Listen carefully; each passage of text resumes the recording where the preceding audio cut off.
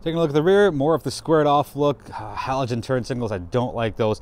Pathfinder in big letters right across, you know exactly what it is. You do get up to 6,000 pounds of towing. Let's take a look into the trunk here.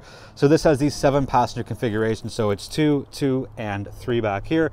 So if we're gonna undo this, this is how you pull it up, and to release it, just lift that tab, throw down, lift that tab, throw down, and then again on the flip side, if you want to pull it up, just hang on to that, give it a pull. So for now, we will leave it down. You got some storage underneath here, and the cool thing is it kind of just, it stays there. It doesn't fall down, and it's not on hydraulics either. It's on a nice spring system. So well done there, Nissan. Again, lots of storage down here.